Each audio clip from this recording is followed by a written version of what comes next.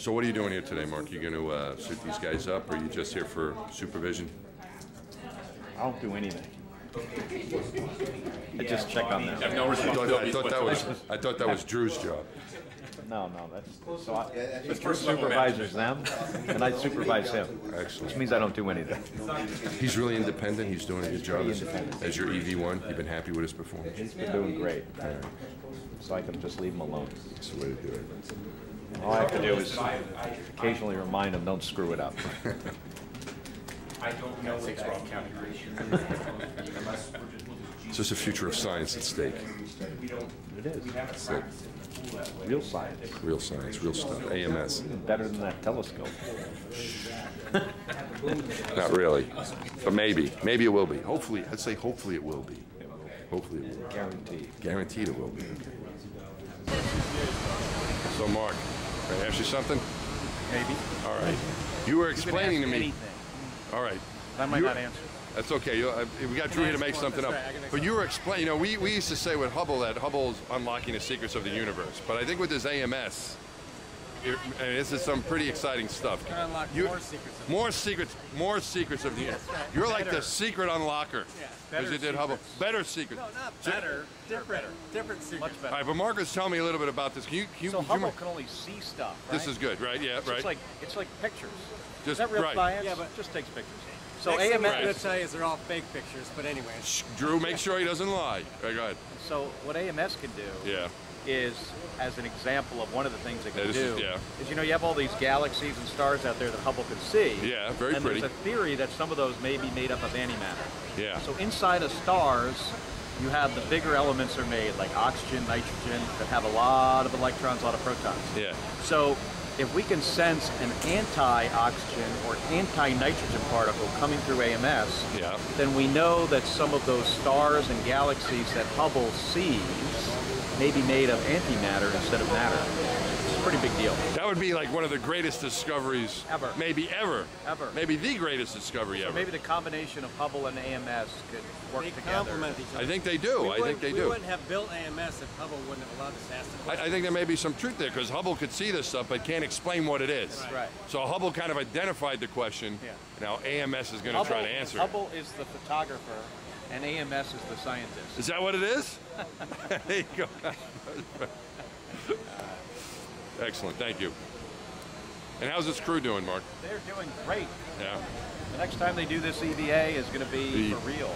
Can you imagine? Hopefully on April 30th or May 1st. Toward the end of your mission, that sounds like. When you guys? So this is EVA 4, so this is currently on flight day 11, but if we get an extra day, it'll move to flight day 12. All right. We'll add the extra day there on flight day 9.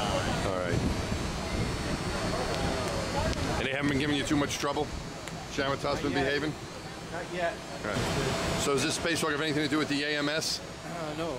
No? No, actually, you know, our AMS, hopefully we can install it completely robotically, and that goes perfectly smoothly. Oh, so but you have contingencies, though? Right, so if there's any problem installing it, then oh my there's gosh. contingencies. But and you guys would go out and do that? Yeah, if all the mechanisms work, it should. Would that extend your flight much, or would you have to do extra EVAs, or you know, we'd have trade to do it right stuff away, off? So we would modify the first EVA out the door. Modify that one? And yeah, because we'd have to hold it off temporarily. And oh my God, well I hope that doesn't happen. Hope that doesn't happen. Because you got enough work to do.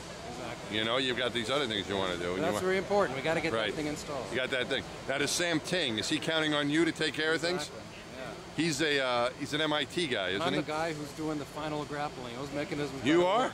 Yeah. Oh wow. So you don't want to screw that up. $2 billion riding on a motor. Never mind the money. We got to find out. This is very important information we're going to get out of this thing. Exactly. You'd have the whole world mad at you. We better not show this tape till after he's successful. No, that's pretty cool though. I mean, that's quite a responsibility. Yeah. And it's great to be a part of something like that. We got it all figured out. Hopefully it'll go. Yeah, you guys have no trouble. Yeah, it's amazing potential with the data from that experiment. Yeah. First time looking at particles instead of just light. Yeah. That'll be great. Understand where the... Yeah, if I just light, because that's what Hubble does, I guess, right? Looks at light. Looks at light, but this thing's actually going to detect what the actual stuff is, because Hubble's detected stuff, we don't know what it is. And Hubble is, coming up with some amazing discoveries. Yeah. I mean, probably one of the most important ones is, the universe is expanding at an accelerating rate instead of. Yeah. So gravity that makes no sense with understanding of gravity. Right. And AMS may help us figure That's that out. that dark energy that might be out It there. may be the There's something out there we don't know what it is. Call it dark energy, dark matter. Right. But, you know, AMS may help us Well, figure maybe that out. AMS can, and then our kids can think we were all stupid. Oh, they didn't even know what that stuff was. They called it dark. It'd be like the Dark Ages when we didn't know what dark. Right. Something Right. like Star Wars. Well, I hope you guys don't, you know, do well with this, because this is important. Yeah, it's quite cool responsibility. I'm sure you guys are going to do a great job, and I don't that they don't get in there. That's good. Oh, you're alive now? Okay, you can't really say anything? Okay, so now we can ask him anything we want. He can't say. Can't say anything. All right, man. Have a good run. Good luck. So the next time you're going to do this, you can't really talk, can you? Because you're... I'm Hot Mike. Yeah, you're... Yeah. Is that you? No, that's definitely not me. But next time you do this, you're going to be in space, man. What do you think of that? That's pretty awesome. It's surreal, it's exciting, it's amazing. Following in your footsteps.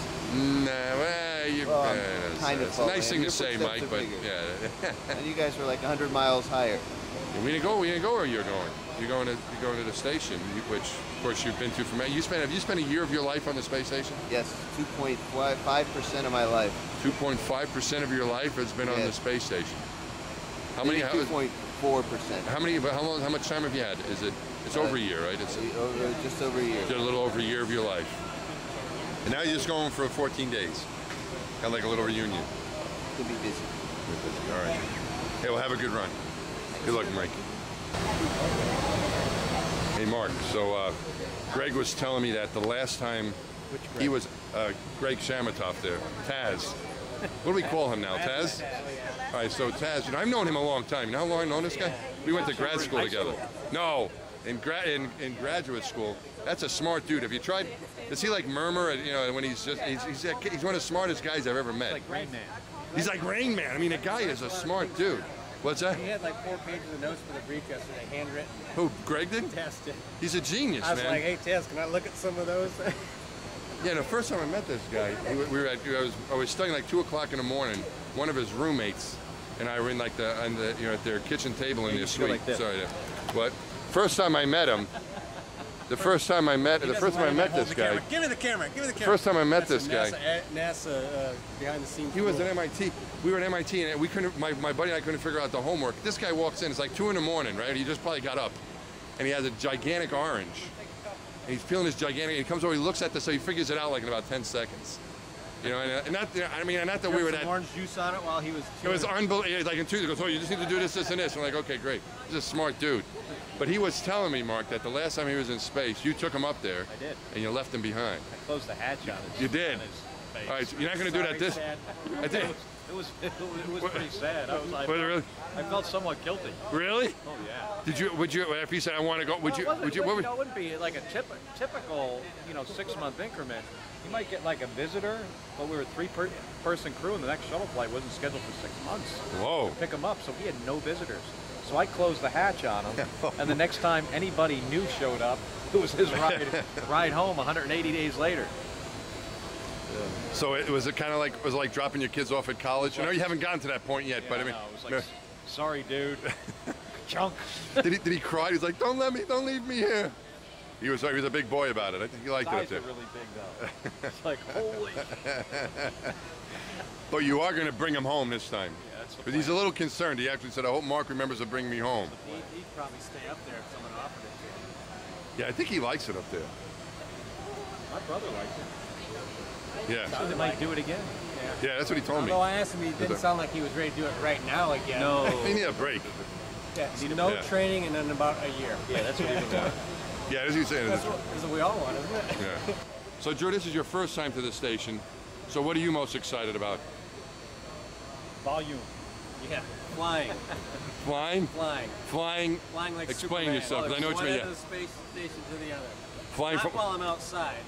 While I'm inside. While you're inside. When you're outside, you're going to be very careful, of course. While I'm outside, I'm going to try not to get lost.